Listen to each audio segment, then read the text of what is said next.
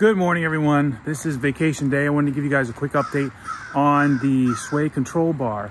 Yeah, hopefully it goes well. This is the first time we've ever used it, but I think it's going to be a game changer, at least for us, and it could be for you if you've never used one before and you have a smaller camper or like a pop-up like this.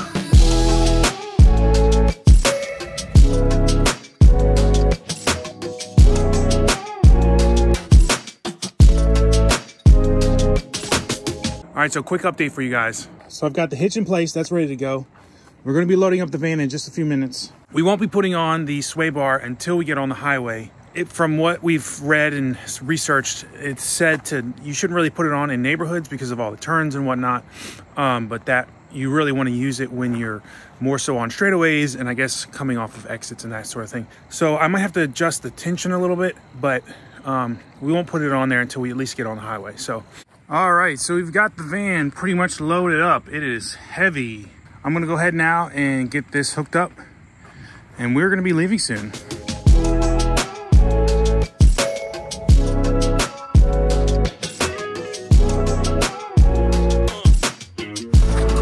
me putting it on. Can you like get a nice, like this might be the thumbnail right here. Just do what you gotta do. On the side of the highway. So now we're on the side of the highway, putting this sway bar on. Yeah, this is what you do. Those who love camping. It's a two-person job.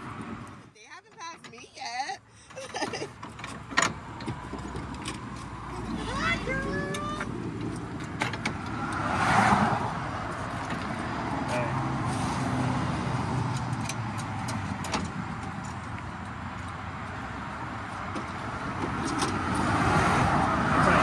Just hooking up this sway bar. How tight?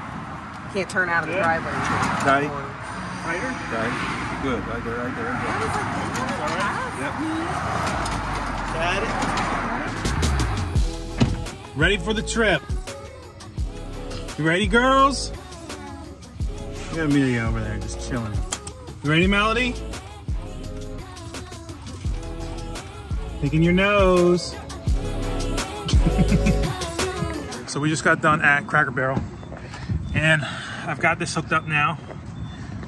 I put the pins in and I was gonna wait till we got on the highway to put this back on, but I'm just gonna do it now and tighten it down and just, I don't know, we're just gonna see how it goes. So let's get rolling. All right, what's up everyone? So it's day 3 here and it's been a little bit of a crazy time. Haven't had a lot of time to just stop and record something or even think about much. We've been kind of on the go doing activities and keeping the kids busy, and we like to stay pretty active on our vacations. So I wanted to do a quick wrap up on the sway bar control. So I just wanted to share with you my experience. I really wanted to show some footage of us actually driving, but I don't really have a way to do that. We were also kind of rushed to get here, so it is what it is. It made a world of a difference. Like, I can't even tell you how much smoother it felt. Essentially, when we didn't have it on, if we made it past 60 miles an hour, the whole thing would start going back and forth. And whenever I hit a bump before and I had to kind of get it realigned with the car, it would take a good like 15 seconds of it just going back and forth. And that was tough. So with the sway bar, if it swayed at all, it would be maybe 2 sways. It would go back and forth and then it would stop, like almost immediately. And I know at one point I got up to 70 miles an hour. I don't know if I went above that, but even at 70, it felt great. Now I did take it into a place where we stopped to eat, and I was making some somewhat sharper turns than you would on a highway, and it creaks a little bit because it's pushing the metal bar in and out, and that's interesting. But it didn't break or anything, and as I've been told, that's what it's supposed to do.